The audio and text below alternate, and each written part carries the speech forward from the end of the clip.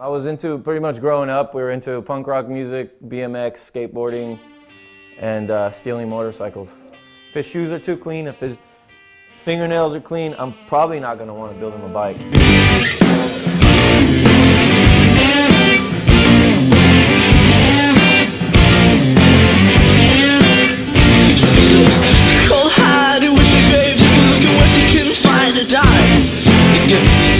Just let me know, or point her in direction of mine.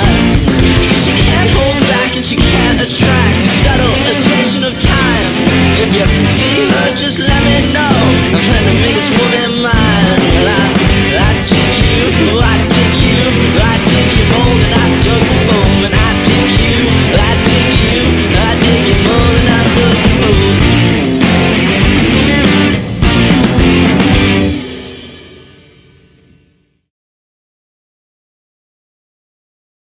Originally I was born in Israel, but I came out here when I was 8.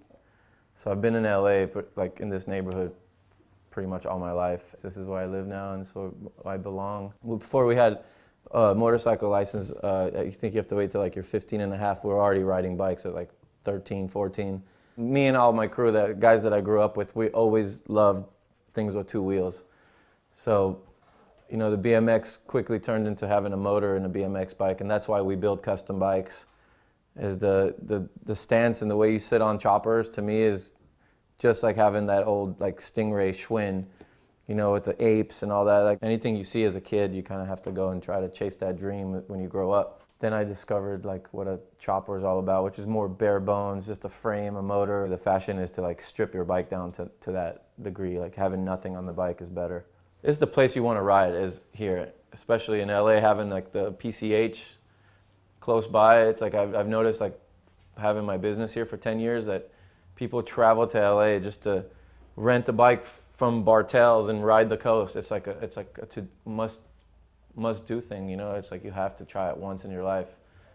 And if you ever have a chance to ride PCH on a motorcycle, you'll see it's like heaven, and you get hooked on riding right there. It got to the point where I was like, man, I can make decent money doing this, because I was building one bike at a time for a friend, and had maybe 3 lined up to do already, and it's like I gotta go to do my 9-to-5 job. I was in the food business, cooking.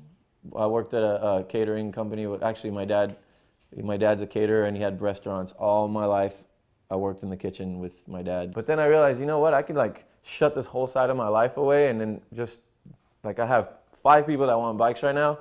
If I just do these bikes, I could make a decent living. And it was kind of risky, like, okay, what's going to happen after these 5 bikes, you know? But I took the risk, quit my job that I was doing. It was actually a few different things I was doing for money at the time, but I gave it all up and like overnight, and then moved to this place. These bikes, they're old, they leak, they smell like an old bike, and like you have to have the right heart to have them, it seems like. Square, round, like rectangular shape. Like one thing you can't buy is oval metal. Like you just can't buy it. So I made my own oval tubes.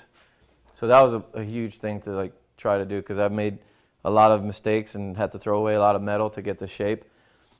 And then everything else on this bike, I put a sharp edge on. So if you can see like this little tail piece right here, it's all stainless, and it's got a nice little, I don't know, like a spear. But it travels through the whole bike, so it comes down on the seat and then continues on the gas tank and then up on the fairing right here.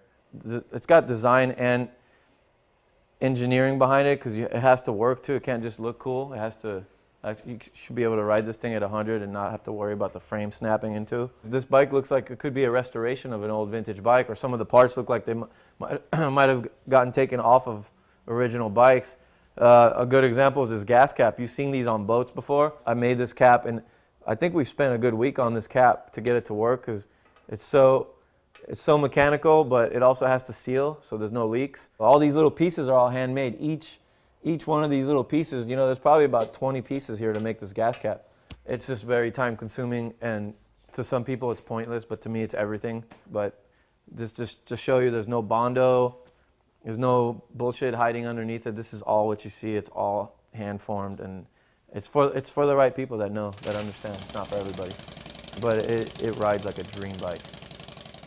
some other things you can do, like if you're a painter or design, or even a chef, you make a dish, it's like ready within an hour, and then you get your like gratification. Yeah, that 4-month wait to finish a bike is like the exciting part in the life, and that's only because you already know where it's going and what direction we're going with the bike, and then you smoke a cigarette and stand back and look at it, and it's like there's nothing like it in the world.